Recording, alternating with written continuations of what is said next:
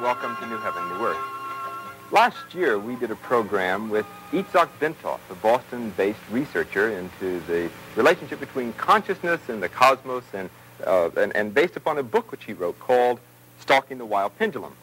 This book has since become somewhat of a bestseller among people who are interested in the relationship between consciousness and the cosmos, and we wanted to, once again, get an opportunity this morning to speak with Mr. Bentov. Ben Bentov is a wonderful, loving, kind man, brave, courteous, true, all the other kind things you can say. The interesting thing about him is that he has, over the years, conducted research into consciousness. The subtitle of his book is The Mechanics of Consciousness, and what we want to try to talk about today is one aspect of it, and that is the evolution of consciousness. Ben, there's probably no theory that has had more impact on Western thinking than the theory of evolution that Darwin came up with in the mid-19th century. And ever since then, all of our thought has been along the ideas that somehow we have evolved as human beings to being who we are today. The question I want to ask you is, where do you see us now in that evolutionary development? We can say that if we take Darwin's theories as being correct, then we know that we have evolved from the apes towards humans, and now we have finally come to a point where we're humanoid in shape, we have vertical spines, we're reasonably intelligent, we can push buttons on TV, drive cars, etc., etc. And what I'd like to do, I'd like to draw maybe a little diagram, but don't worry, it's not very scientific. Let me draw what is called a bell curve, which looks somehow like this. It's being used in describing random events. And the way this works is the following, that if we assume now, let's take a following situation. Take a little town that has maybe 1,000 people in it. And we have this great desire to find out what the average height of people in this town is. And therefore we go out with a yardstick and start measuring these people. Well, we find that a very small, very few number of people will be, say, 3 feet tall, and a very, very few of them will be maybe 7 or 8 feet tall. The bulk of the population will be right somewhere here. That is, the average or mean height of these people would be about 5 feet and 6 or 8 inches, something like this. Mm-hmm. Okay. So what we find here is that this bell curve gives us a good picture of where most of the population is. That is what typifies a population. We can use this diagram also to describe evolution. The bulk of the population today is this intelligent, more or less intelligent biped, all right? And with a vertical spine, and who pushes the buttons on TV and drives a car, etc., etc. Now, there is some backthrow. That is, there are some people here in this area, very few people who are still gorilla-like. That is, they are hairy. They beat their chest when they see their neighbors and a few other things. And then we have other people who are here in this corner, very few of them, who are very highly developed, because we say that evolution is now pushing mankind in this direction, away from the gorilla types towards the very highly evolved people. At this point, we're here. What's going to happen maybe 1 million years from now, 500,000 years from now? This curve is going to shift. It's going to shift like this. That is, the bulk of the population will be very, very highly evolved. We have gone away altogether from the gorilla types, no more gorillas. And what we have here now is the average man is now the retarded person in evolutionary terms. The bulk of the population is extremely, very, very highly evolved. And the cutting edge of evolution here, these are very, very highly evolved people. We can't even imagine what kind of person that will be. He may not have a physical body at all. What's the habitat, so to speak, of this group here? Well, you just go out and you find them. They're all over the place. The habitat of this group here, what do you think? Where do you think you find these people here? I suspect that you would find them in universities. You'd find the people who are very bright, people who are in the leading edge of professions. That kind of thing. I mean, it's an intellectual thing, isn't it? Well, I suggest that you find them in mental hospitals, in nut houses. And the reason for that is that these people, they live in a different reality, in a reality which is very changed, and few of them are adapted to live in this reality, so naturally they can't function very well.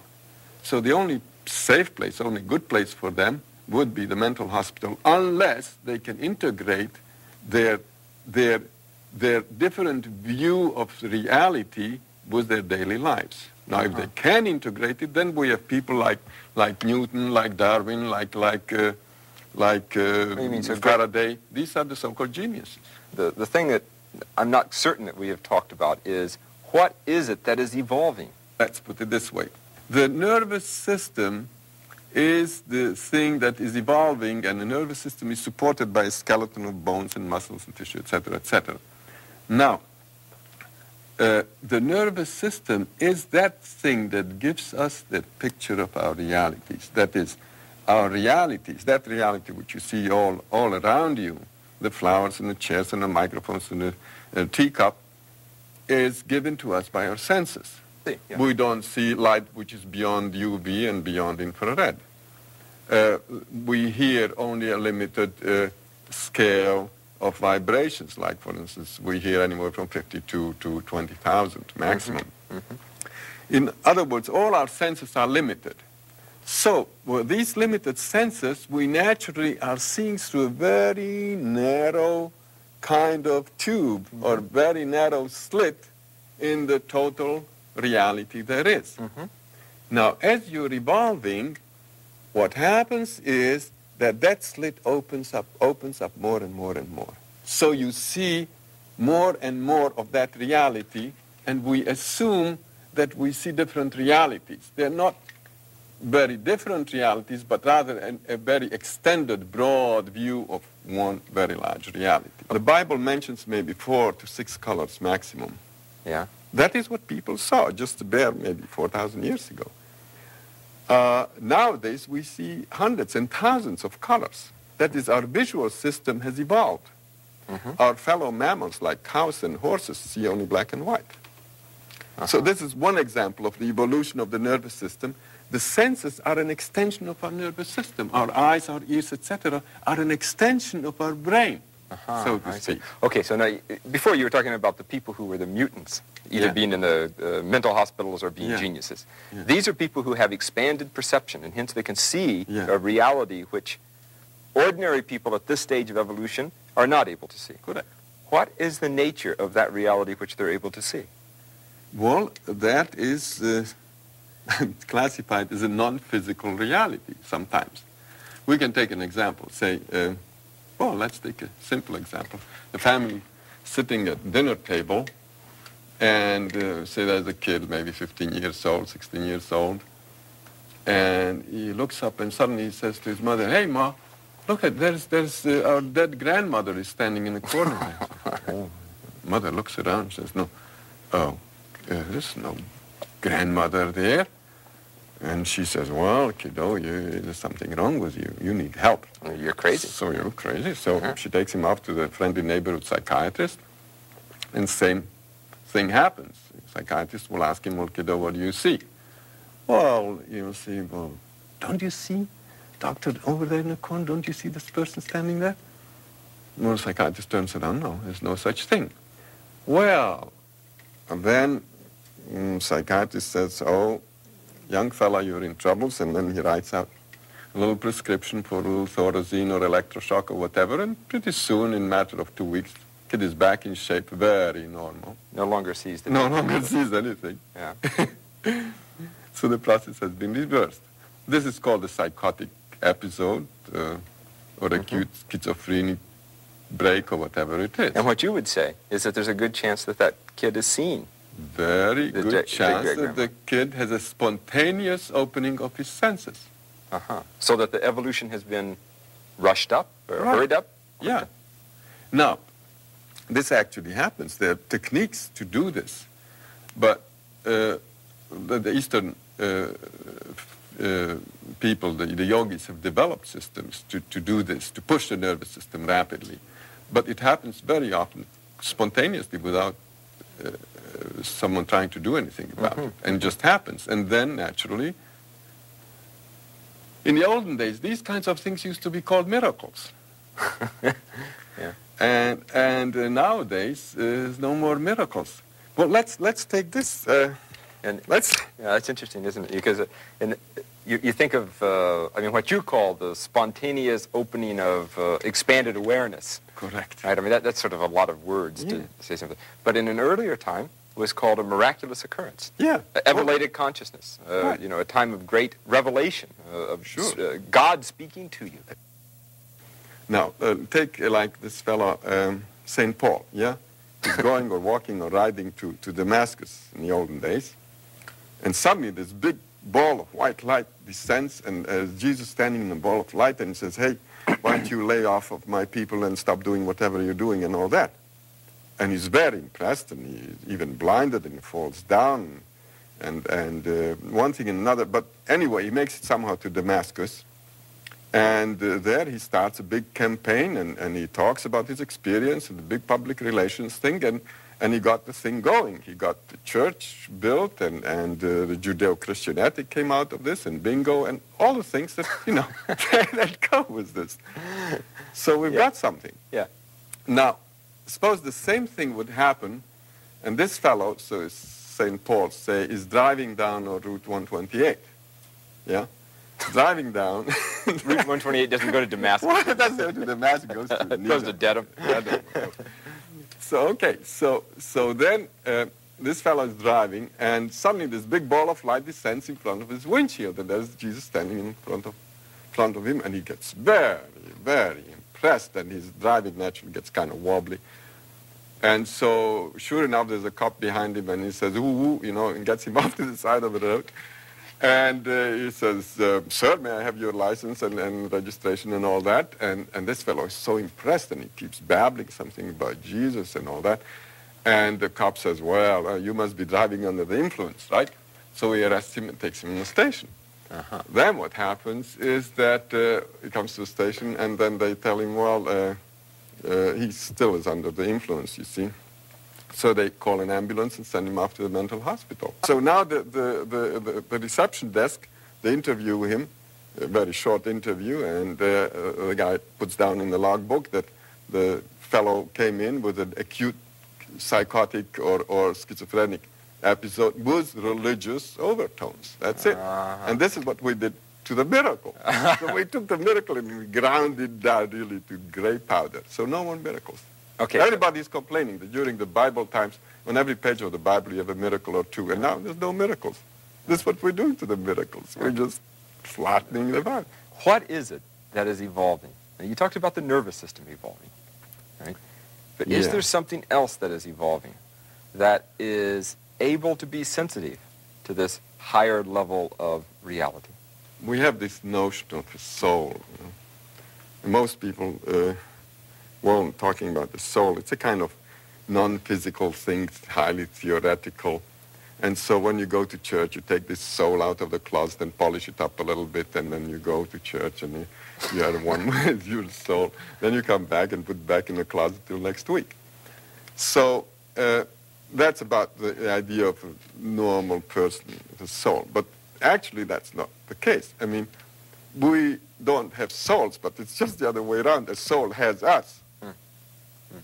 So that is that thing that evolves, the permanent, eternal thing is the soul, and the body is a kind of disposable thing. That is, you know, you use a body like a car for 80,000 miles, 100,000 miles, and you junk it, and that's it, you get another one. So it's the driver is the soul who uses the body for a while, and then he runs it into the ground, and he gets another one sooner or later. And so it's the soul which is experiencing evolution, and not our personality, not our physical existences. That is, the soul is the repository of information that we gather during a lifetime. Well, I'll tell you, maybe we should draw another diagram. Physical bodies are here, another physical body, another physical body, and this is Joe, and this is Jim, and this is Sarah, etc. Now, clearly, on the this is the physical level, yeah? Now, on this physical level, we're all separate. You sit there, and I sit here, and we're all separate. Now, let's draw another level. This level is slightly higher, and let's call this the level of the soul, yeah? Well, there will be some mingling here. Let's draw this person as extending to practically infinity this way. Now look what happens. At the physical level, we're separate, and there's this much distance between us. Let's say that on the soul level, this person extends this much, and the other person gets slightly mixed in with him. That is, the souls are, in a way, in touch with each other. Okay, they overlap, these two lines. Now let's go now to a higher level, and let's call this, say, the level of the higher self, which is kind of a boss of that soul. There, what we find is that this fellow's higher self extends this much, and the other fellow's extends this much. There is more overlap between them. Right. On the very highest level, which is the high spiritual level, we are basically overlapping completely. Everybody is overlapping everybody else. In other words, everything and everyone is everywhere. In other words, we've become omnipresent. This is a state of highly spiritual, perfected beings, or gods, you may call them. Okay? Okay, and so that we exist on all of those simultaneously. On all of those simultaneously, So then, but we're not aware of that. In your view, then, if when we see each other as separate entities, that's only seen on one plane of reality. Correct. And so whether we like it or not, we're all evolving towards godhood. But, you know, it takes eons, so don't hold your breath. Is that the purpose of evolution? Naturally. Because at that point, you start understanding how the system works. And one of the good things about this system is that the system wants to teach you about itself. What does It's it a want to good teach system. you? Yeah? What does it want to teach you?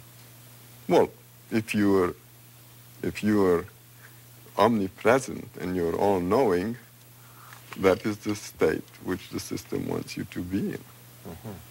Because the system is an intelligence or information-gathering system. And it's also freely distributing that information. In your view, Yeah. we all started off somewhere a long time ago in which there was sort of undifferentiated matter, which slowly, millions and millions and millions of eons, evolved until a very complex organism that we now call a human being. And it has a nervous system which we at this particular point in time understand as being sensitive to certain levels of reality through our eyes, our ears, our nose, other sensory perception. And that's sort of what we call material, ordinary reality that enables us to drive cars and do our work every day. However, there is an evolutionary movement that will continue to push us beyond where we are today. And the thing which is going to be pushed is our soul, and that at some point we will have these experiences of elevated consciousness in which higher realities are not only seen but lived, and ultimately we come into perfection. Whether we like it or not. Yeah? Can we speed that up by doing anything? Yeah. Well, you use the meditative techniques which push the nervous system a lot faster than the normal evolutionary rate. Those techniques are available, but you don't need to do anything. It's going to happen anyway. It's going to happen. What a view. It's a very big, bright view.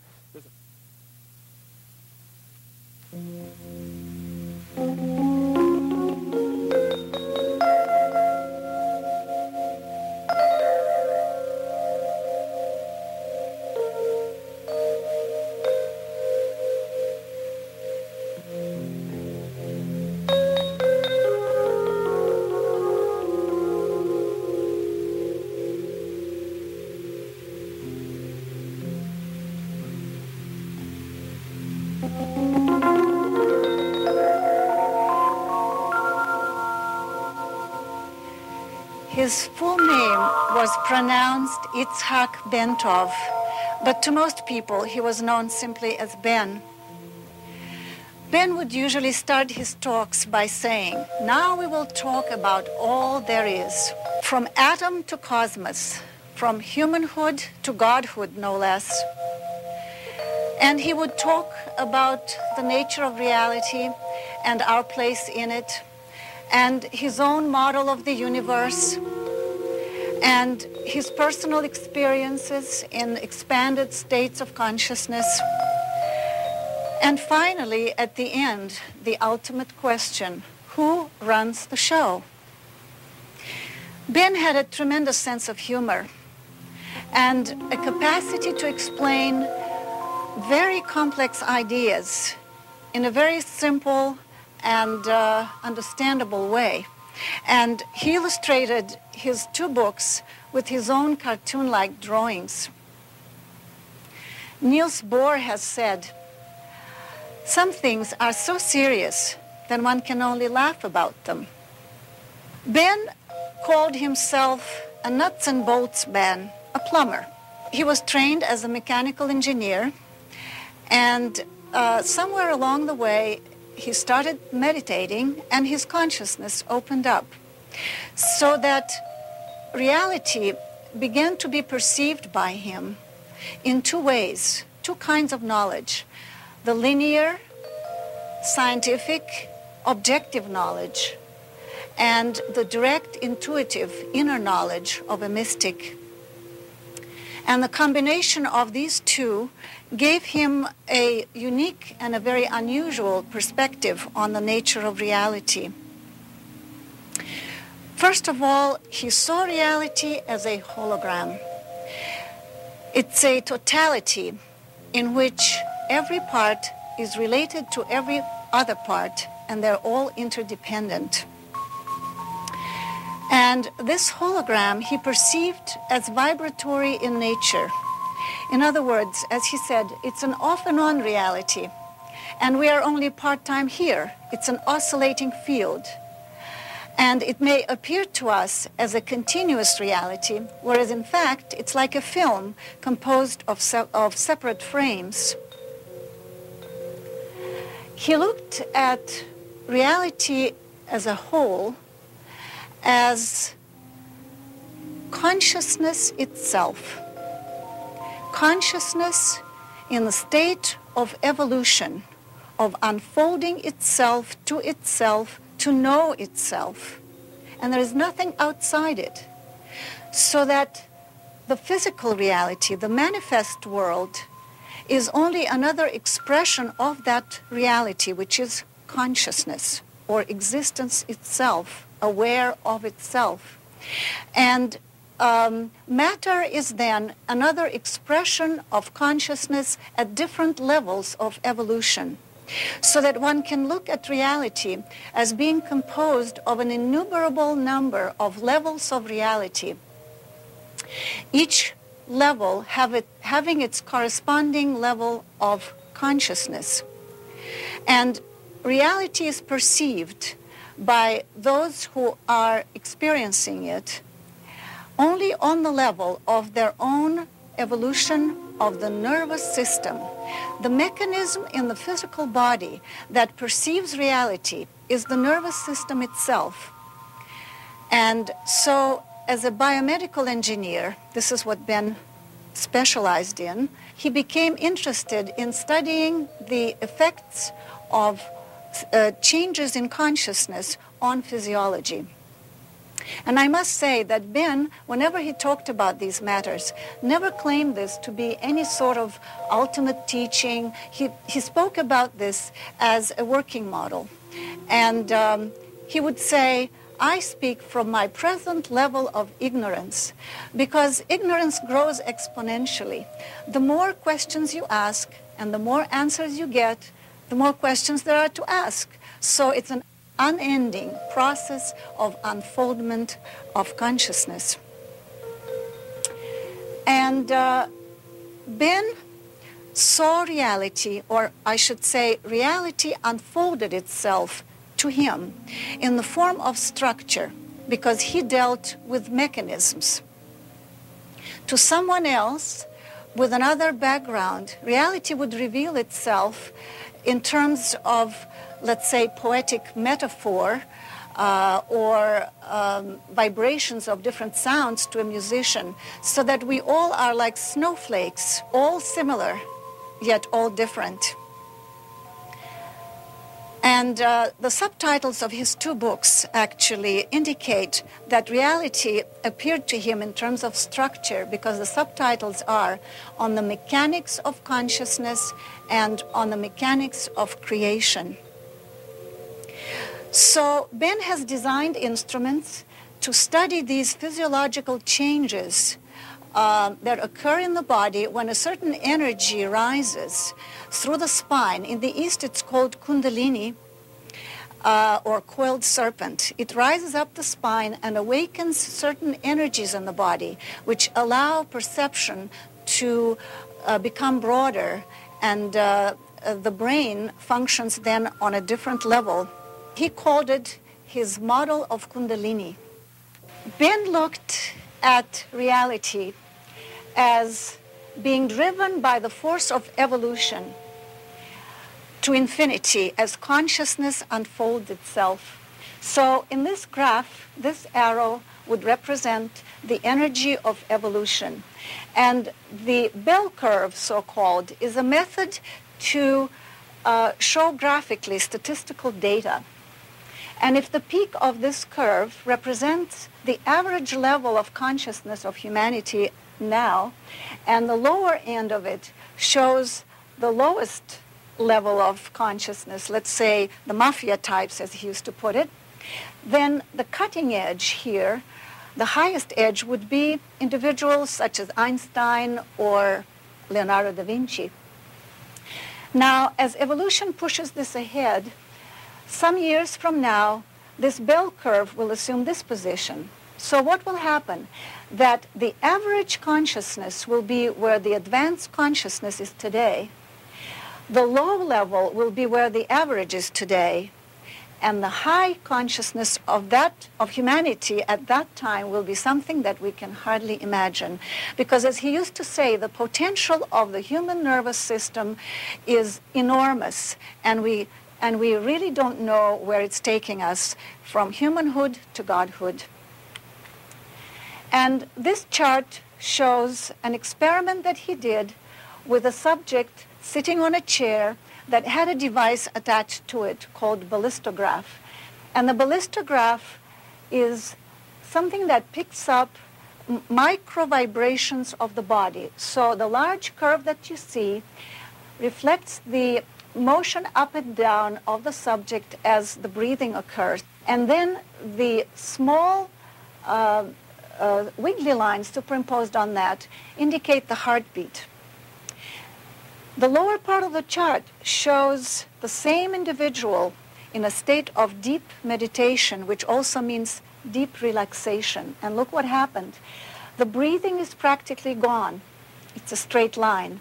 And what was a disrupted pattern of the heartbeat has turned into a regular sine wave.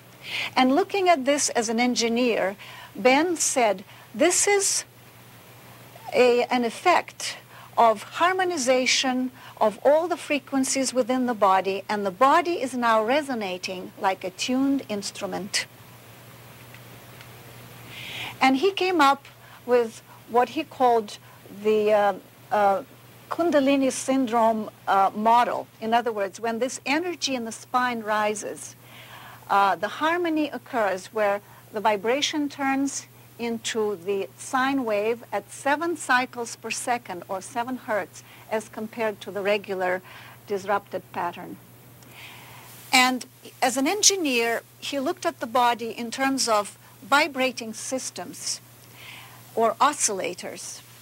And in this case, there are 5. The heart-aorta system, the brain itself, a cavity in the brain which is filled with fluid, a ventricle, and then the brain itself, the sensory cortex, and then all this results in an electromagnetic field around the head.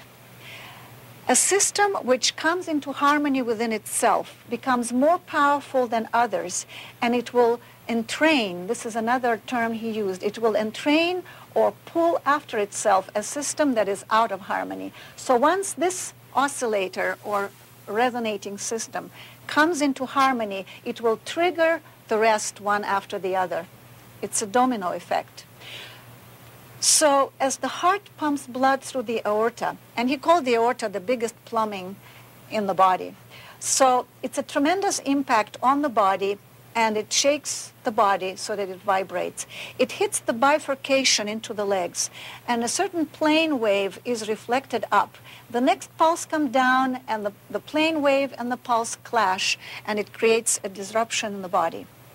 When the harmonious 7 hertz vibration is set up, it seems that the heart and the lungs begin to talk to each other, and they begin to work in harmony, so that a pulse comes down and waits for the reflection to come up, and they both go up together, and then the next pulse comes down, and there is no clash occurring anymore, and the body goes into resonance, triggering the next oscillator, which is the brain. And looking at the head, again from the point of view of engineering, it's a rigid box resting on a resilient column, which is the spine. What happens is, as the body goes up and down, the skull is vibrated, and the brain, which is a gel-like substance, is floating in a fluid, the cerebrospinal fluid, so that each time the body goes up, it's hitting the skull and then goes down, and so up and down it goes, and it creates a plane wave within the brain. The brain has a characteristic called piezoelectric, which means that when it's stimulated mechanically, it develops an electromagnetic field around it, which is this field right here eventually. So this is the second oscillator, which triggers the third. This is the fluid-filled cavity in the brain called ventricle. And due to this regular vibration of 7 cycles, or 7 hertz per second, a standing wave is created, is established in the ventricle, which again creates a very harmonious frequency. And this in turn triggers the sensory cortex. This is a cross-section of the brain, and this is a cross-section of the third ventricle filled with fluid. On top of the third ventricle is a drum-like surface with a bundle of nerve fiber crossing it, which connects the right and left brain hemispheres. And this is very important, because as the fluid vibrates harmoniously, it activates this nerve fiber, and it harmonizes the 2 brain hemispheres. And we know that consciousness opens up when the synchronization of the functioning of the 2 hemispheres occurs. And then a certain current is established in the sensory cortex in the lobe of the brain. And as I said before, all this results in an electromagnetic field around the head, so that the head actually becomes an antenna capable of sending out and receiving information which it could not do otherwise. And in that state, higher perceptions become possible. And this was Ben's theory, that through the mechanism of Kundalini and the resonant state of the body, higher perceptions become available. This is an illustration of the sympathetic resonance, how those oscillators trigger each other. If you pluck the strings of this violin, then the strings on this one will resonate without being touched. And this is how the oscillators relate to each other through resonance. And so, as we walk on this planet Earth, which is charged negatively, by the way, we are bathed in a sea of vibrations, of all kinds of electromagnetic fields and all kinds of frequencies, radio and others. And the ionosphere is charged positively, and the potential between the two is constantly fluctuating, so that we are subjected to all sorts of influences all the time. But in that state of resonance at 7 hertz, we plug into the vibration of the Earth itself, which is stable, and it happens to be the same 7 cycles per second, so that this biosphere around the Earth resonates at the same frequency, and we get locked into the frequency of the planet itself. And this is why the meditative state is such a relaxing state that some people find it difficult to come out of.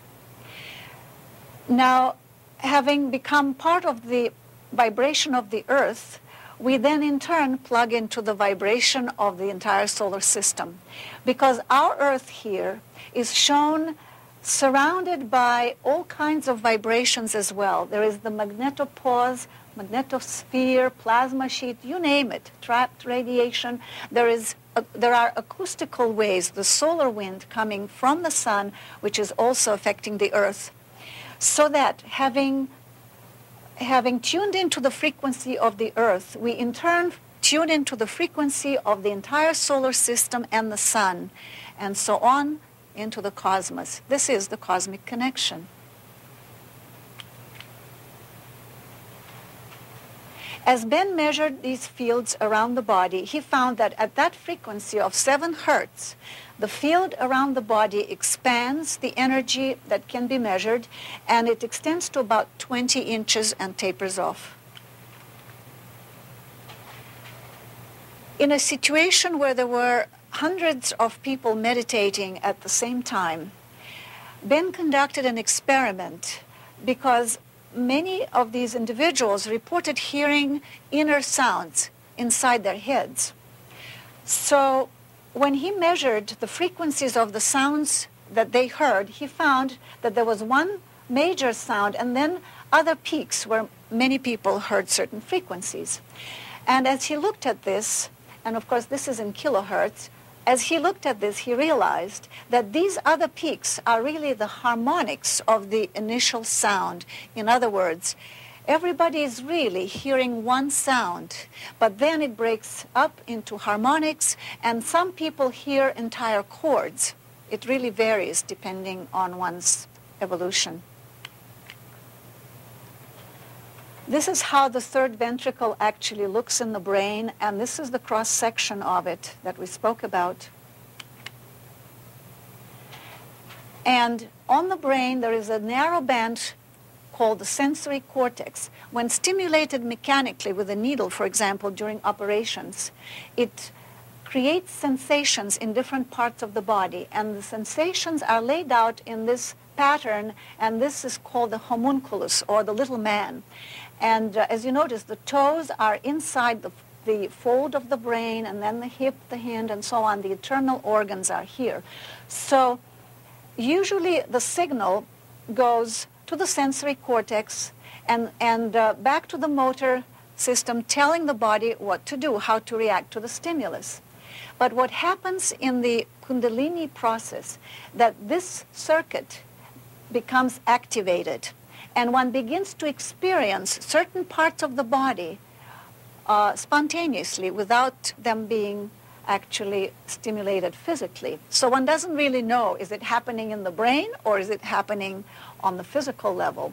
So eventually, as this current, and he really called it not a current, but an alignment of neurons due to the stimulation of the fiber here, the nerve fiber across the brain, this alignment eventually becomes a permanent situation so that one's range of perceptions is tremendously expanded.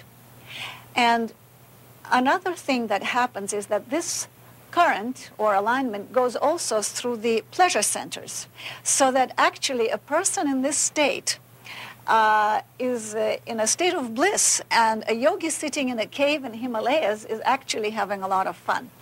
So nobody's forcing them to sit for days on end cross-legged.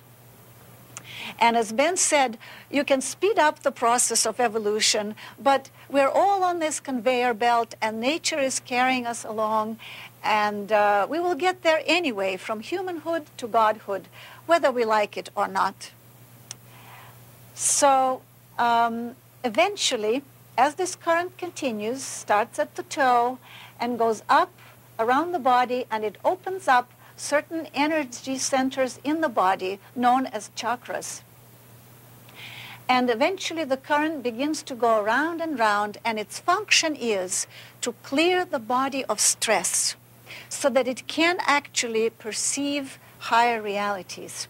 And if there is a blockage anywhere, it will keep pushing through that until it's cleared so that it can actually go further. And some people can experience great discomfort because of that and not understanding what the mechanism is. And Ben wanted actually to inform the medical community, particularly the psychiatric community, about the phenomenon so that certain symptoms would not be misdiagnosed sometimes as they are as schizophrenia or actually some physical illness, which it is not. Certainly this mechanism and this phenomenon was known in antiquity, and this pharaoh is saying, my status symbol is this, that my kundalini has risen to the center in the forehead. And in this painting, it's being said, again, it's all coded in these graphic patterns. This is saying, my kundalini has reached this level and has gone even beyond the pharaohs. So this knowledge really was quite universal. Now we will continue, and we will look at the way Ben looked at reality. Because what is it that gives us our reality? And it was described in his book, Stalking the Wild Pendulum, on the Mechanics of Consciousness. And I will talk later why he used the pendulum as the symbol of what he was talking about. We are dealing with two realities. One is this physical, solid reality that we get blue and black marks from, as he said, when we bump into it. But the information about it is given us by our senses. So that is our subjective reality. And so the two really are giving us the totality of our environment. So what is the objective physical reality? And let us look at the atom. If we magnify the atom and zero in on the electron, and now we think now we will get the answer to what physical matter is. But if we analyze the electron, all we find is an oscillating electromagnetic field. There's no physical matter as such. So we think, well, maybe the nucleus will give us the answer. And we zero in on the nucleus, and we find that it too is only an electromagnetic oscillating field in the void, because between the nucleus and the electron and outside of them, there is nothing but void, the same void that fills in the interstellar space. And the ratio of the distance between the nucleus and the electron would be analogous to a head of a pin in the middle of this room and something rotating around it 30 feet away. And the rest is void. So what is physical matter? Ben drew an analogy between the electron and the pendulum by looking at the cross-section, as it were, of the atom and comparing it to reciprocal motion. In other words, we see the electron now on this side, now on the other side of the nucleus, which would be the pendulum motion. So what happens in the pendulum? It stops, it moves, stops, and moves again. In other words, it's action and rest, action and rest. If you took an actual pendulum and would swing it and attach a pin to it, and you would draw a piece of paper under it like this, it would describe a sine wave. Here the pendulum moved and stopped, moved and stopped. And reality really are the spaces between the points of rest. We perceive reality when there is motion. And reality is really nothing but oscillating fields in the void. And the reason I can touch this screen and I don't go through the floor is because my atoms, or the electrons of my atoms, are actually repelling the electrons of the floor. But if I would speed up my vibration, then I could very well go through the floor. So that it's the interaction between the atoms in this reality that gives us the illusion of solid matter. So how do we get information about this solid physical reality? It is through our senses, through the subjective reality. So let's look at that. How does the neuron work? If this is a neuron, and this is the baseline when the neuron is at rest, when it's stimulated by something, and it doesn't care whether it's a loud noise or a bright light, it simply says, ouch, I'm being disturbed. So the more such spikes you have on the baseline, the more intense the stimulus. But somehow through a miracle of our physiology, our brain can construct our reality out of these spikes that simply indicate a stimulation of the nervous system. And we see beautiful flowers and animals and the sky and so forth. And as we know, our senses are very inadequate. They're very limited and imperfect. Even bees, for example, can perceive ultraviolet light, and dogs can hear the ultrasonic. So that we see reality through our senses only through a very narrow slot. And the rest is really unknown to us. And so we're looking at the physical objective reality, which is oscillating, as we saw, through another system, our subjective reality through our nervous system, which also perceives it through action, rest, and action, and rest, and action, and rest. So one oscillating system is looking at another oscillating system, and the picture is very blurred indeed.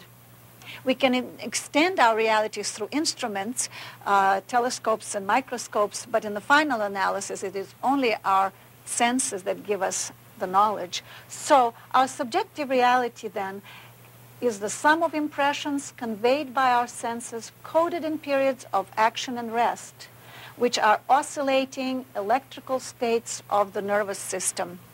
And we're constantly comparing one thing to another. Otherwise, we would not perceive reality. For example, if the muscle of the eye is anesthetized, then we do not see anything, because the eye needs to scan all the time in order to see something. So both realities become real due to a change occurring between two states of rest. When there is change, there is motion, and when there is no change and a total state of rest, then reality, as far as we are concerned, disappears because we cannot perceive it. So let's look at the overall picture. Here is the atom, and it can be represented as a sine wave of motion and rest, which is analogous to the motion of the pendulum. Now, let us take a hypothetical situation where we are taking a wavelength, let's say a red photon, which has a very large amplitude. The distances between the points of rest are very far apart. And then we take the same, let's say 1 inch, in other words, the same unit of frequencies, and we speed them up so that within the same length we have many more ups and downs, and let's say it's a violet photon, and then the points of rest get a little closer together, but we get more of them within that span. Then we speed it up even more, let's say the gamma rays or X-rays, and we see that we get even more spikes and or waves, and they get even closer together. Now, let us imagine a hypothetical situation where the speed has become so fast that it's become infinite. At infinite speed, there will be no more oscillation, and the points of rest will in fact overlap, and you would get a straight line. Now, what kind of state would that be? First of all, we see that it's a paradox, because the infinite speed now has become total rest. We could probably call it the state of the absolute. It's the source out of which all the frequencies arise. And it will also have the maximum energy. All energy is in it, but it's all in a potential state. And when it begins to vibrate, then it creates all these different frequencies which begin to interact, as we saw before, creating our reality. So one could summarize this by saying the absolute is the point where extremes merge, and a state of rest implies infinite speed. In fact, they become one and the same. And this state, the absolute state, is the substrate for all reality which emerges out of it. In particle physics, there is a principle of uncertainty which was formulated by Heisenberg, and it says, when the momentum or the speed of a particle is known, its position becomes unknowable. The more we know about one, the less we know about the other. Applied to the pendulum, what does it give us? When the pendulum stops before it reverses direction, we do know its speed because it's 0. And then it stops again and we know its speed again. So that means that at those points, its location becomes unknowable. And as Ben said, it can be found anywhere in the universe. That is, it becomes the universe. It fills all creation. It is everywhere. And based on this, he developed much of his further thinking. If this is our solid reality, and like a pendulum, we oscillate and we take off every now and then, and we touch that absolute state of total rest. But it happens so fast that we're not even aware of it. And we come back as if nothing had happened. But suppose we can expand that state and experience it, and in fact we can, then this is what will happen.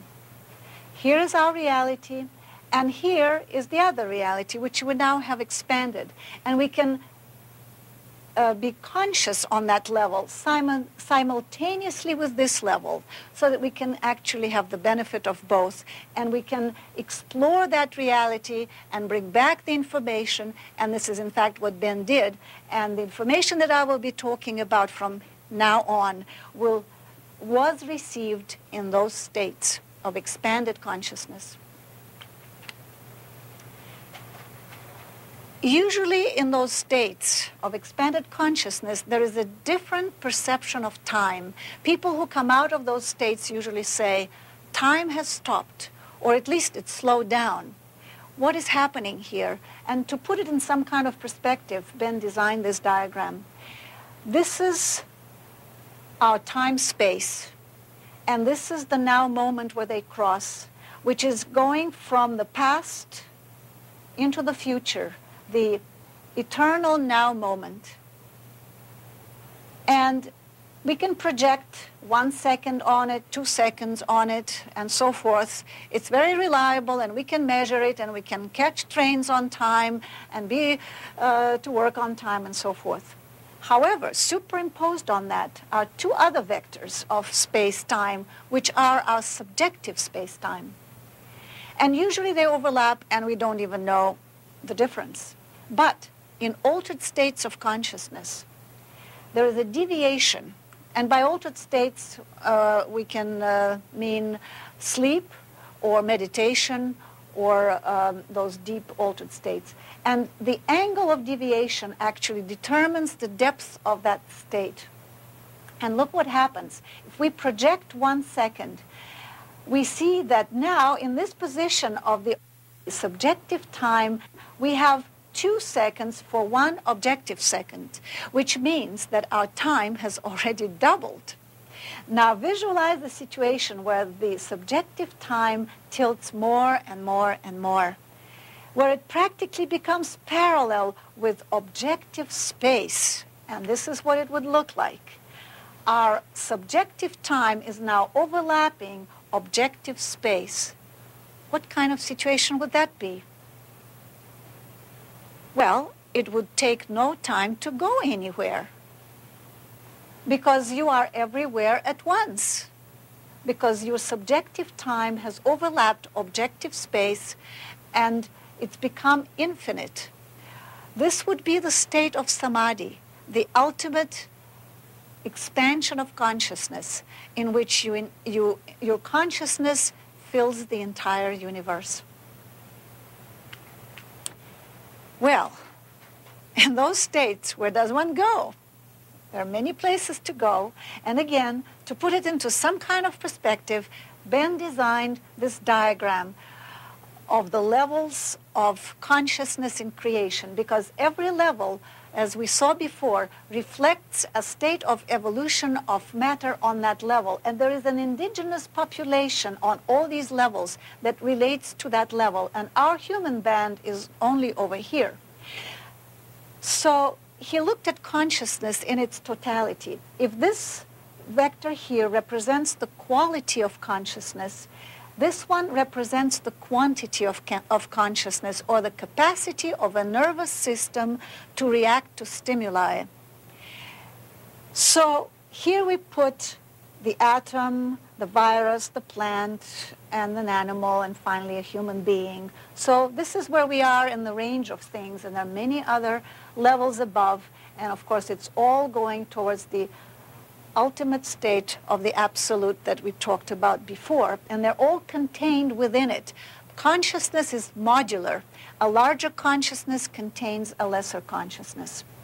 We also see here these curves, and these are called energy exchange curves, and they peak in the middle of each band, which means that the interaction with the environment here is the highest. And I find myself, and you find yourselves, in this physical reality because our energy exchange curve is highest in this level. However, we can also interact with the neighboring realities, but as you can see, the curve here tapers off so that we're not interacting as clearly and as well in those other realities, but still we do.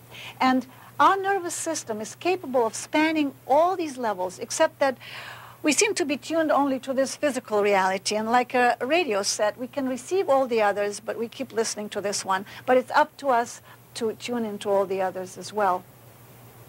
Now, the reality below us is the animal, plant, mineral. Those are the realities that Castaneda talks about, for example, in his books, the interaction with those realms.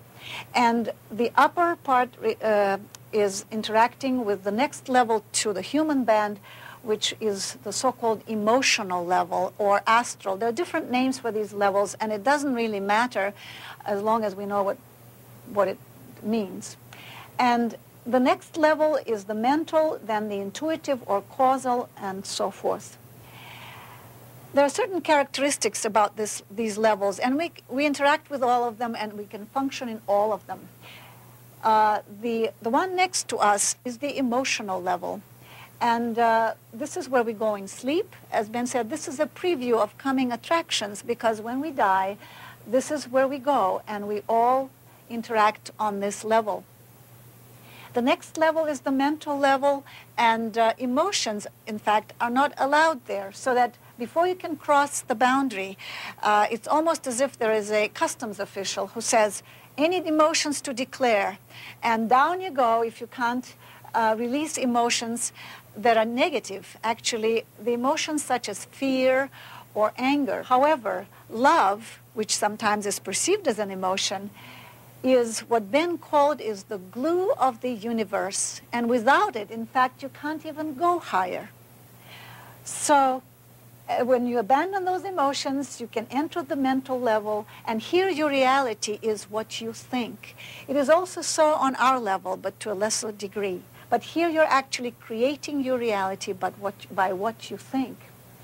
The next level is the intuitive level, and this is where we all interact, and people of creative professions particularly visit those areas, and on that level they pick up a lot of information and they bring it down. The creative aha moment of discovery, for example, of an inventor or an artist, when suddenly a solution comes or an image comes, is in fact something that one perceived on this intuitive level. And as you saw before, our time expands on higher levels. So there was an enormous amount of time here to study the entire situation and then to bring it down. But when you bring it down, it appears like a flash, the aha moment, whereas in fact you spent a lot of time there getting ready for it. Our next subject will be a very important principle, the hologram, which is the basis of reality as Ben perceived it. And as usual, Ben had some interesting diagrams to explain his ideas, and he explained the hologram in terms of 3 pebbles being dropped into a pizza pan filled with water. And you drop these pebbles simultaneously into the water. What happens? Each pebble announces what happens to it. In fact, it's screaming, "Help, I'm drowning in a pizza pan." So it sends out these wavelets that reach every point on the surface of this water. And every pebble does that. So if we take this water now, which resulted in a pattern of wavelets that now clash into one another, all this information about the pebbles. And it's called the interference pattern. In cross-section, it would look like that. And if you quick freeze the water and you get a piece of ice like this, which is actually a photograph of all the information about these pebbles. And then you take what is known as coherent light, or light where all the rays are of the same frequency, a laser light, and you shine it through this interference pattern. Lo and behold, you see the 3 pebbles reconstructed 3-dimensionally in space. This is the important part of the hologram, that all the information is contained in this pattern, and every point of this pattern contains that information, because if by mistake you break this piece of ice and you end up with a little sliver of it and you shine the same light through it, you will still get your 3 pebbles. So this method of storing information is the most efficient way that nature has devised. And so Ben was a great believer and observer of the phenomenon of the relationship between the micro level and the macro level. When nature comes up with a method that really works, then it will be repeated on all these different levels, and we see more of that later. This is an actual photograph, if you can see it, of waves interacting with each other, creating this moire pattern of waves. It will actually look something like that. And here, if you shine this coherent light, the 3-dimensional object gets reconstructed. Now, if instead of those 3 pebbles, we substitute 3 individuals, because we, like the pebbles, are constantly sending out information about ourselves in a variety of ways. And all these fields are interacting, creating a hologram, an interference pattern, and you could say that human consciousness is one big hologram of information about humanity as a whole. We are one mind, one consciousness. And of course, the implications of this are stupendous, because if we realize that everything that we do, that we think, affects not only us, but everyone else, and not only everyone else in humanity, but it also goes beyond the boundaries of our planet.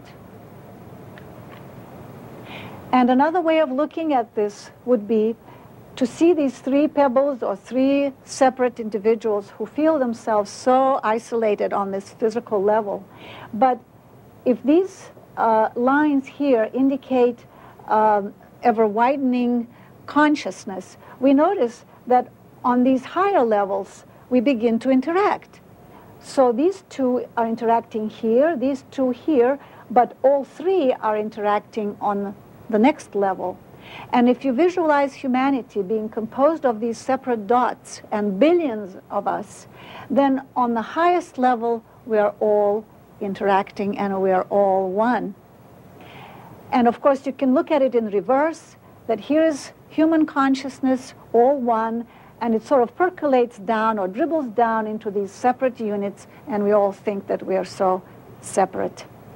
And as we interact, we entrain each other. As we saw before, there is a principle of resonance and of entrainment or rhythm communication. In other words, a consciousness that has done its homework. This is a teacher, a guru, who has advanced somewhat beyond the others. Then his energy, his consciousness will be more coherent, it will be more harmonious, and like those oscillators that we looked at, it will entrain and pull after itself consciousnesses that are less evolved. So now in this next section, we will be looking at the model of the universe that Ben came up with as a result of his personal experience. But before that, we will look at the model of the universe according to the Big Bang theory as postulated by Gamow.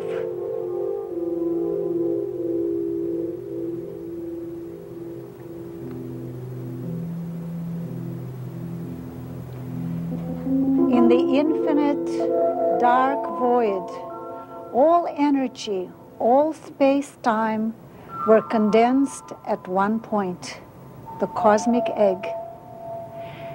And this cosmic egg, for a reason we'll never know, exploded. And it exploded evenly in all directions, and the energy went out in the form of light radiation, photons. Gradually, stable particles were formed, protons, neutrons, and gases began to form. Helium and hydrogen gas were formed. And the gases condensed into stars with heavier elements forming in their cores. And the stars were condensing into galaxies, into clusters of spiral and other galaxies. And as the stars aged, they turned into red giants. And in dying, they would explode, scattering cosmic dust through the universe. And this cosmic dust containing heavier elements would condense again into clouds and new stars and planets.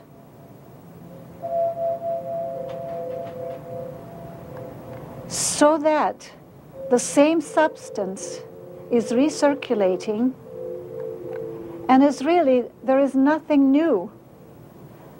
Only the forms change.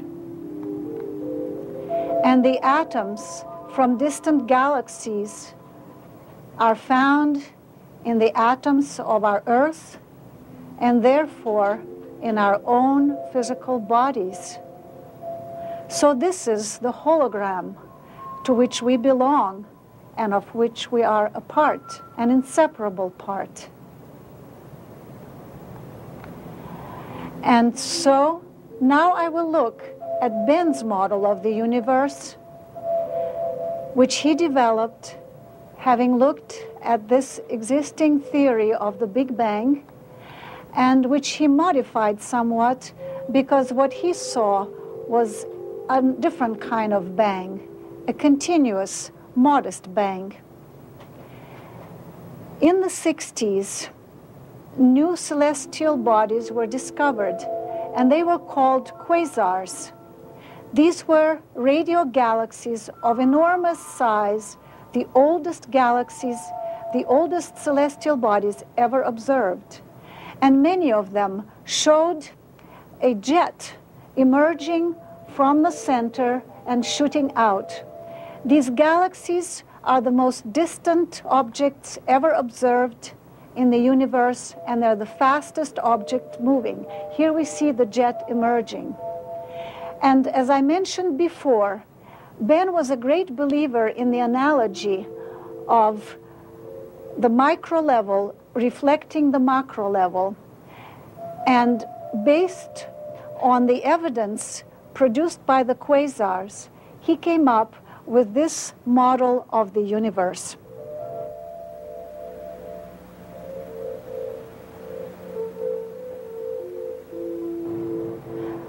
What Ben was saying is that actually this is a prototype of what happened in the beginning of the universe, and that the quasars are the chips off the old block, and that cosmic egg, instead of expanding evenly in all directions, or isotropically as it's called, it actually was an explosion in one direction, like a balloon pricked with a needle.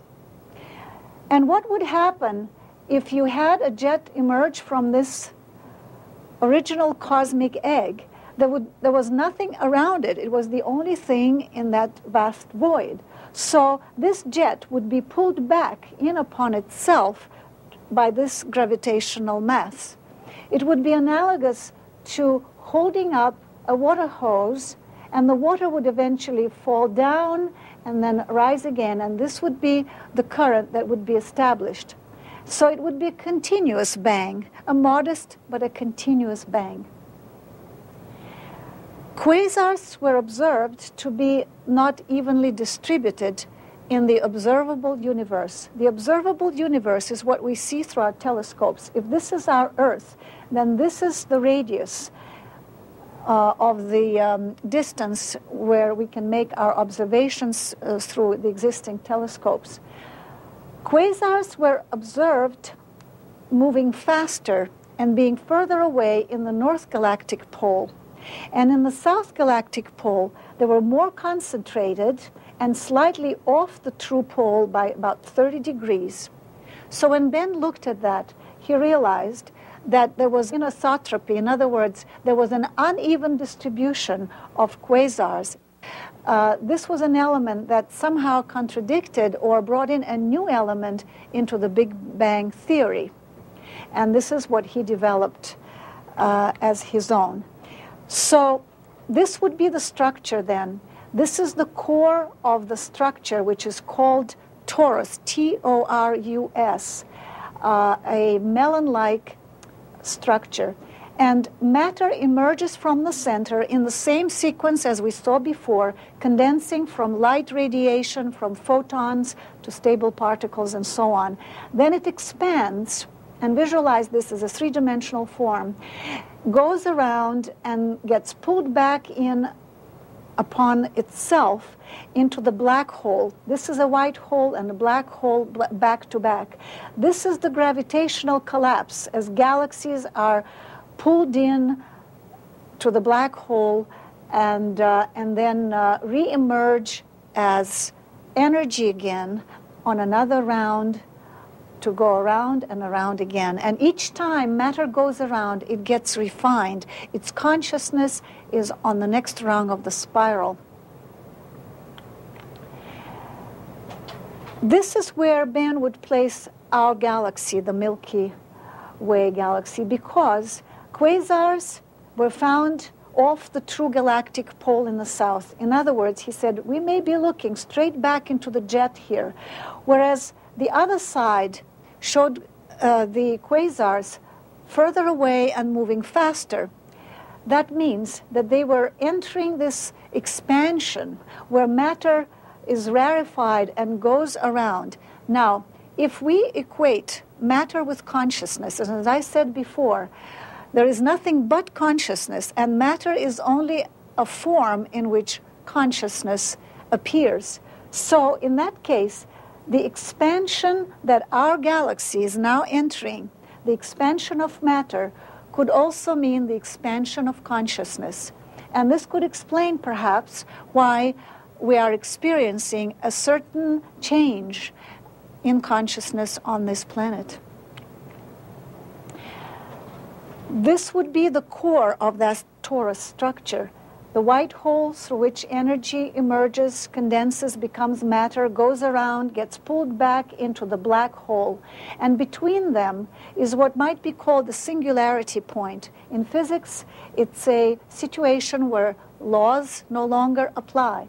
And here, a transmutation occurs of matter that has condensed to an extreme, and it becomes energy again to re-emerge as a new universe. So one could say that there are several phases to this trip of matter around the torus. Phase one, from energy to matter through expansion. The ultimate expansion is at this point. Then there is condensation and finally a gravitational collapse where the gravitational pull is such that even photons can't escape to tell the story. That's why it's a black hole. As you recall, we talked about the interference pattern of information, which is the hologram. Remember that every speck of matter on the surface of this torus is sending out information about itself. Our galaxy does, and so does a galaxy and many other galaxies which have gone ahead of us. So that the information that is being sent out gets interwoven into one web of information about the entire structure. This is the information that one can tap in those higher states of consciousness and in fact enter the knowledge that's available about the entire structure, because we are a part of this hologram, that little sliver that still retains some of that information, and by tuning into the totality of the hologram, we can have the information about every part of it, and that's exactly what Ben did. Again, the analogy between the macro level and the micro level. This is very similar to the ordinary chicken egg in shape. So what Ben did was to take a chicken egg and attach electrodes to the two ends of it and see if there was any current there. And lo and behold, there was a certain potential there of 2.4 millivolts, very small and yet there. So there is a field around every seed and every egg in nature that we know. In other words, there seems to be the same pattern in this egg as there is in this large torus. So nature tends to repeat a certain design. As an engineer, Ben dealt with structures, and he said there are certain elegant solutions to the problem. So hologram certainly is one for storing information, and this structure seems to be another one that is repeated on different levels. So here is our white hole and black hole and matter circulating round and around. In the center, it's hollow, and it's an electromagnetic field. And we could say that this interference pattern of information could be called the universal mind hologram. And also, the concept of time enters here, because it takes time for matter to go around and for energy in the form of photons, light energy, to become matter. So time becomes a factor of distance of energy as it issues from the white hole and goes around, because time exists when there is motion and where there is mass. So that this is linear time from here to there, one round. This is the birth of time, and this is the death of time. But seen from outside, as we are looking at it now, from another dimension, we see that this is a continuum.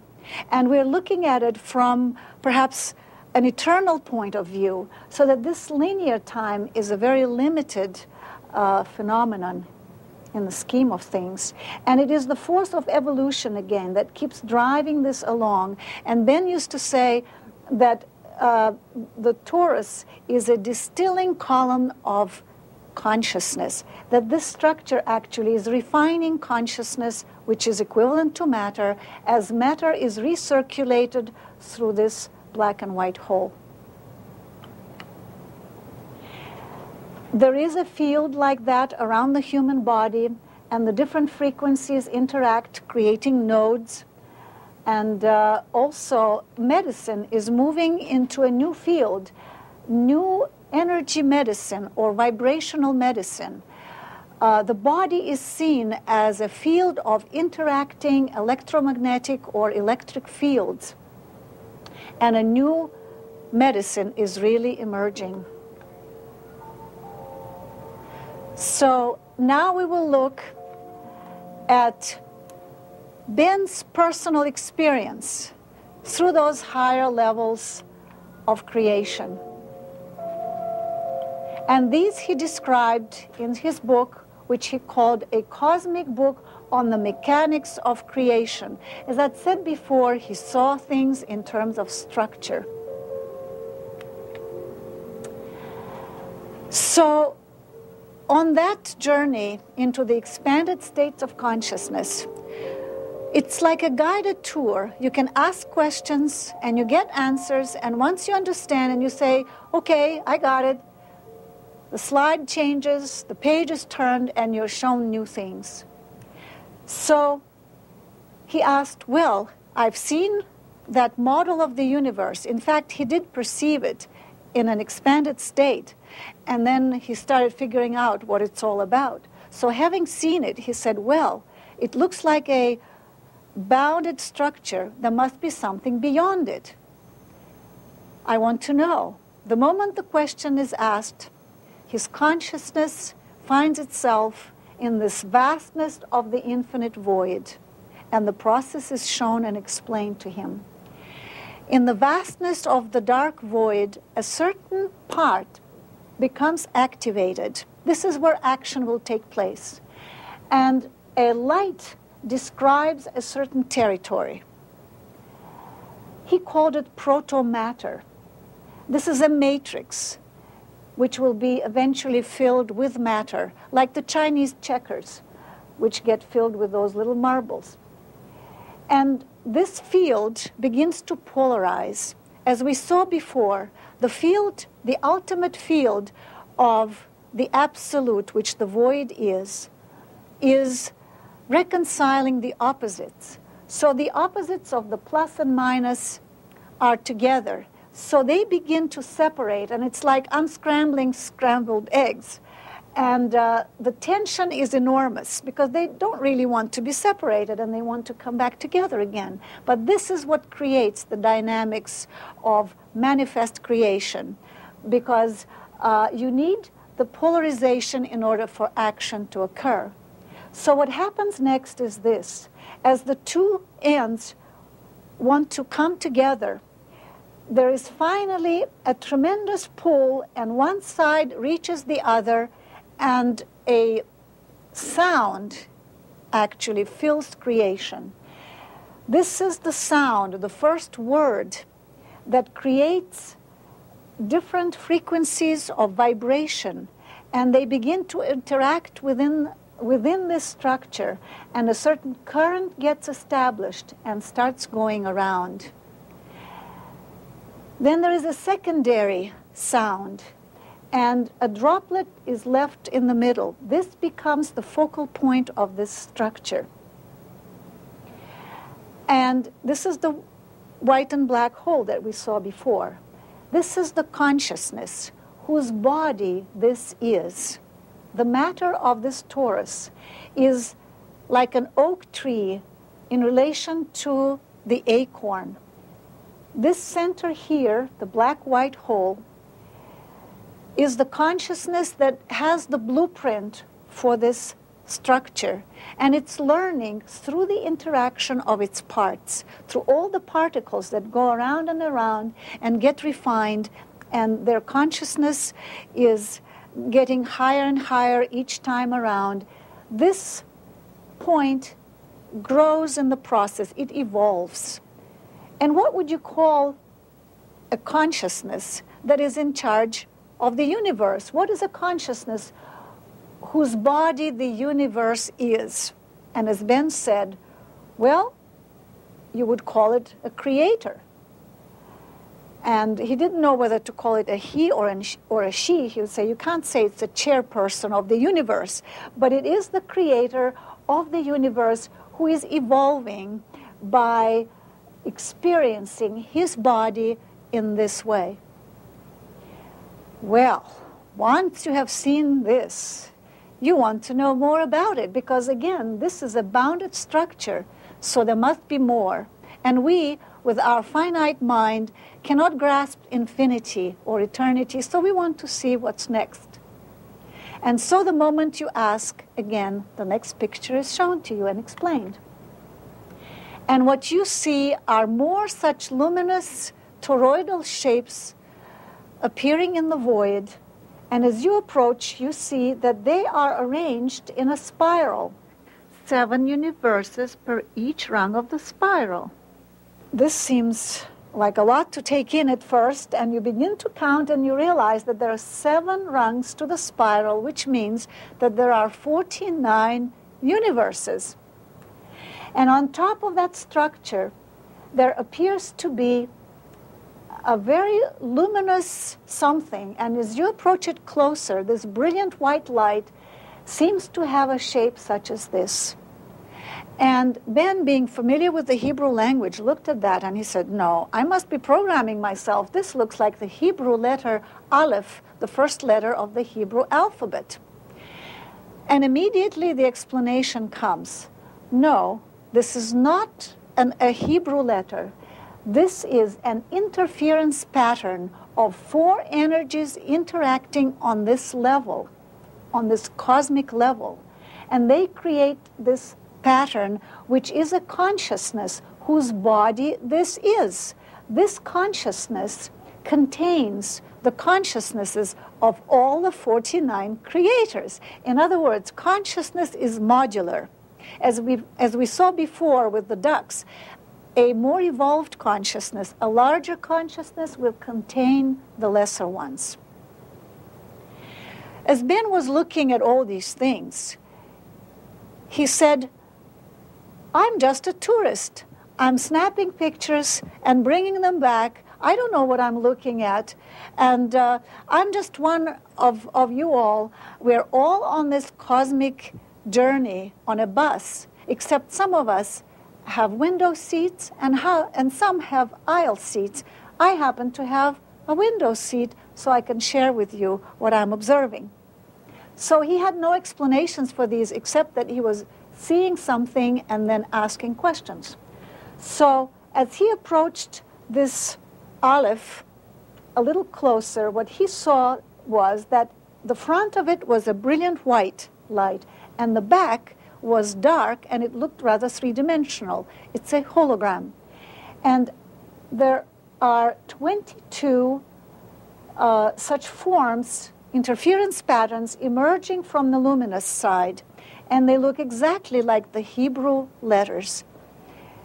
And he was explained again that these are interference patterns that were observed by seers in antiquity, and they incorporated them into the Hebrew letters, into the Hebrew alphabet, but they are there objectively to be observed. On the other side, the same forms emerge, but in a random, mixed-up order. And he was explained that these interference patterns are transducers of the Aleph energy down to the physical level.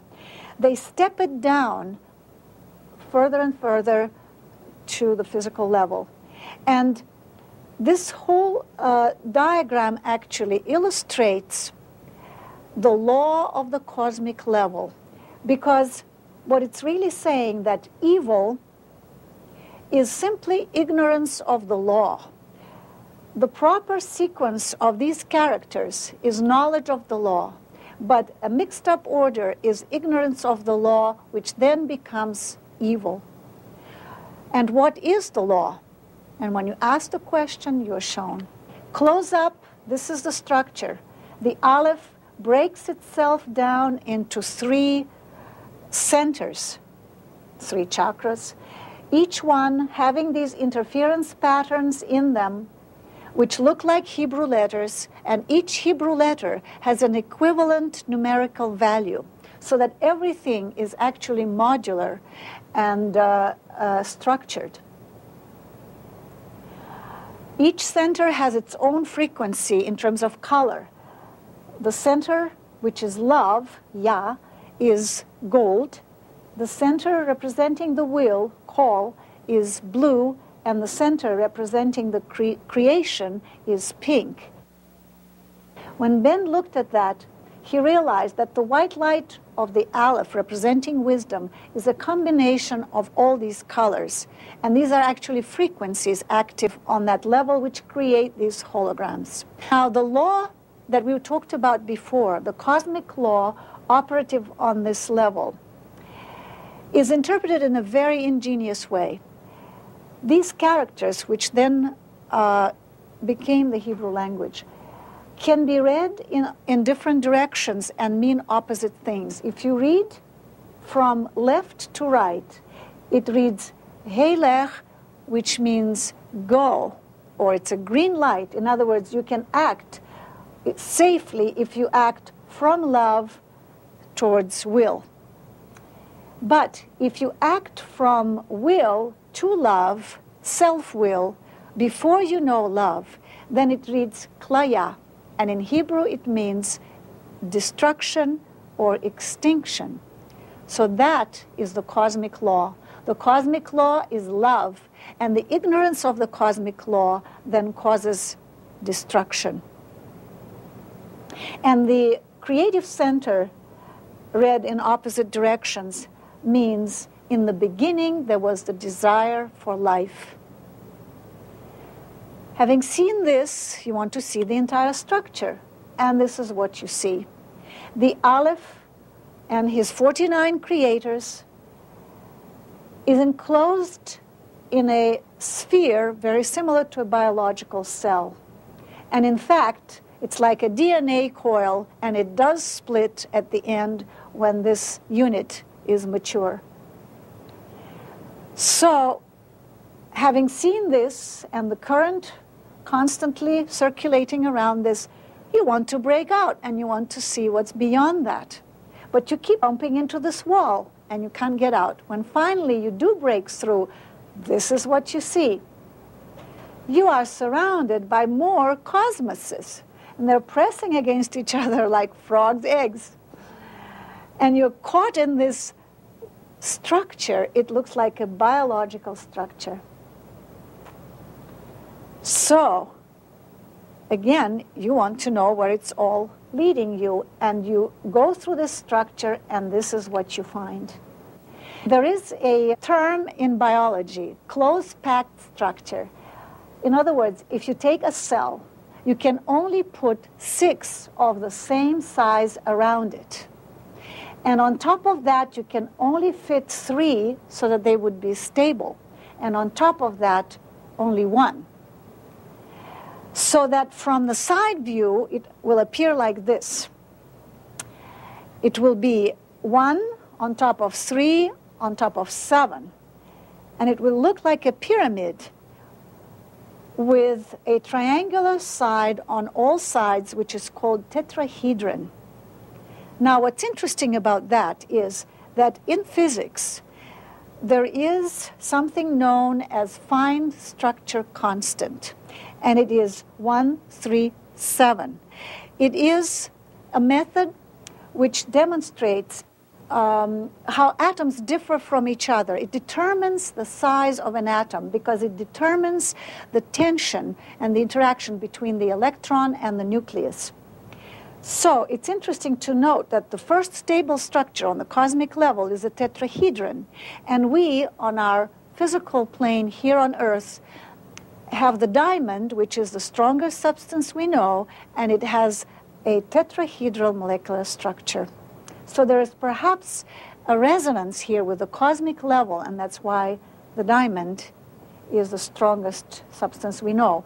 And then these units of tetrahedrons form modules of two such tetrahedrons joined together, and this is how that field of cosmoses, the frog's eggs, is formed.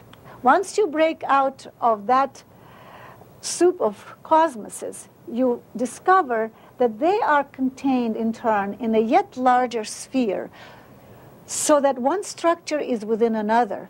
And as you examine it closer, you see that in the center of this, perhaps you should call it supercosmos, there is a hollow. And inside that, cosmos shells are being formed, and they emerge from that and evolve towards the surface. Whereas the Aleph's spiral has all those universes on the spiral evolving up towards the Aleph. So here, the cosmoses in turn evolve towards the surface of the supercosmos. And the mature cosmoses then emerge on the outside. They begin to cluster together and form a new supercosmos, and they kind of elbow their way in, pushing the other ones aside. And you see that this is a growing, almost biological structure. Now, on every level of these structures that you perceive, there is a consciousness in charge. The Aleph was in charge of the cosmos. And here on the level of the supercosmos, this form appears. And in order for you to know that it's a consciousness that you can interact with, a face or a likeness of a face will appear in it and say, I can talk to you. And in order to understand what it's saying, you merge with it, and then you begin to understand a little more about that level. And here I would like to digress a little bit to talk about consciousness, because there appear to be two types of consciousness. One that is the consciousness of the structure itself, and the other that uses that structure as a temporary dwelling.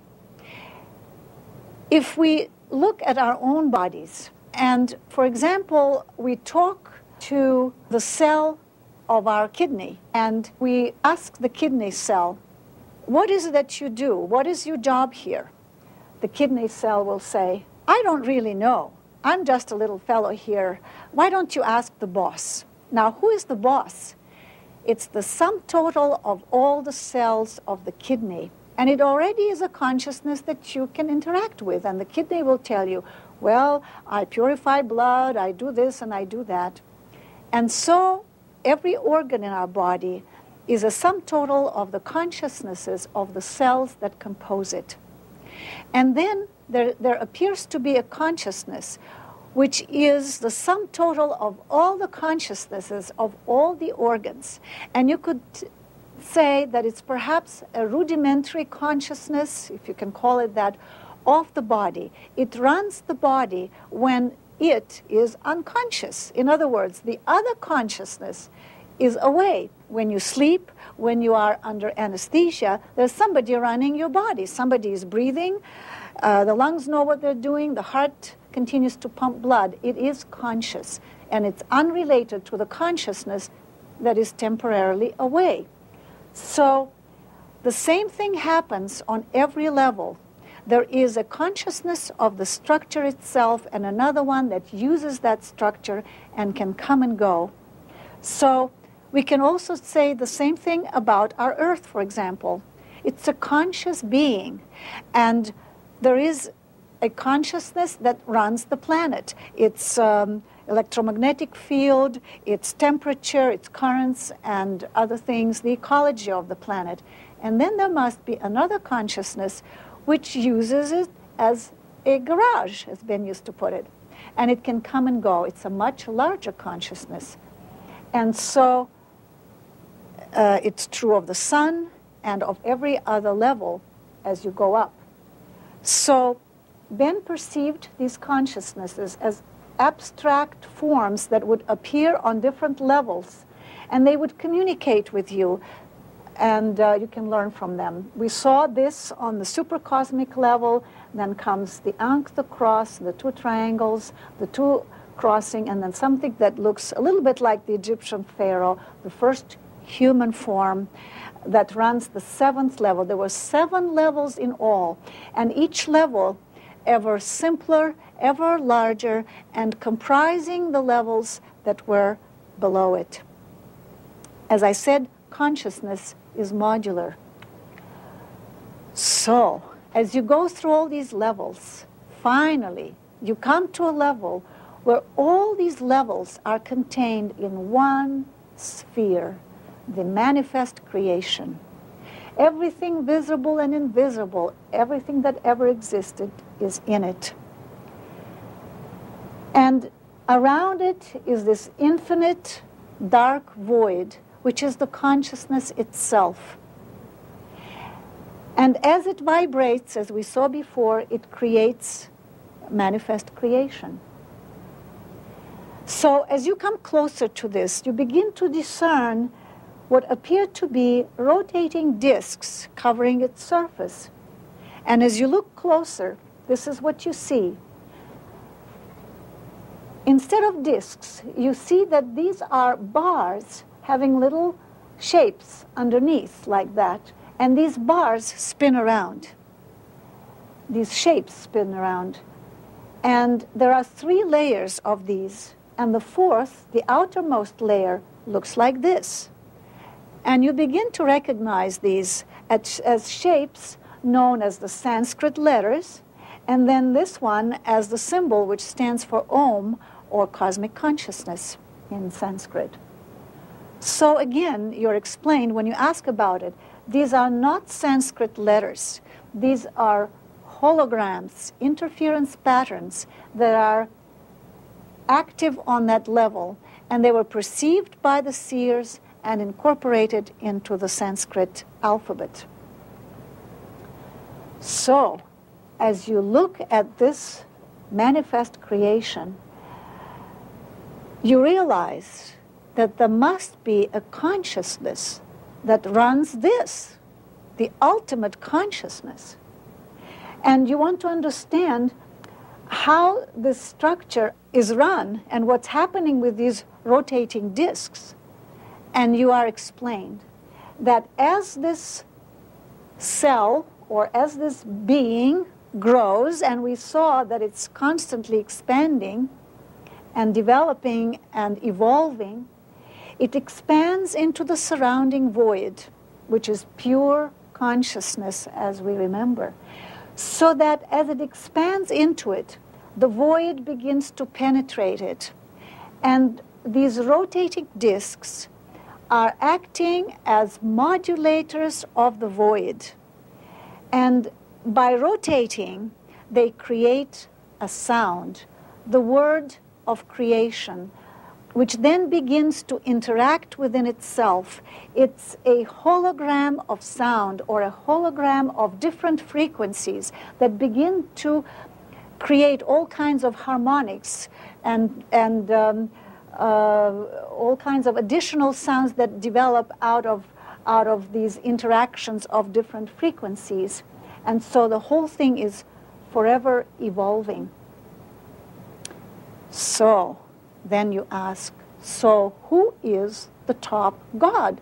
Who runs this structure?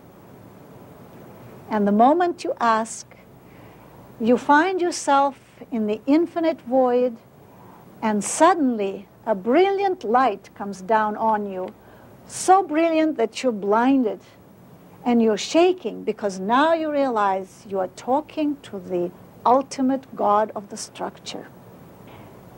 So what do? You peek under and you realize that this is a tunnel of light. So you enter that and you begin to ascend, and you go faster and faster, and in fact you begin to tumble down faster and faster, and then you realize that it's making a U-turn, and at the end there is something there, and you know that that is it, and you will soon be confronting the God of manifest creation. As you finally look at it, you realize that you are looking at yourself, a carbon copy of yourself.